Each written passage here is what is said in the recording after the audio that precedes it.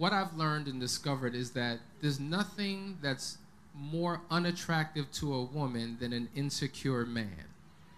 If a man doesn't have confidence, it becomes disgusting to a woman. Because every woman wants a man with a plan, a man with a vision, a man with goals, a man who's hardworking, who wants something for himself.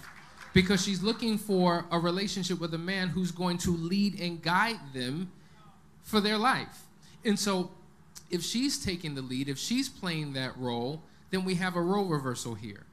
There was a time when we used to have pretty women and working men. But it seems like now we have a whole lot of pretty men and working women. We switch roles. And that role reversal has negatively impacted our relationship. And so as much as she can to encourage him, he's got to find his own motivation.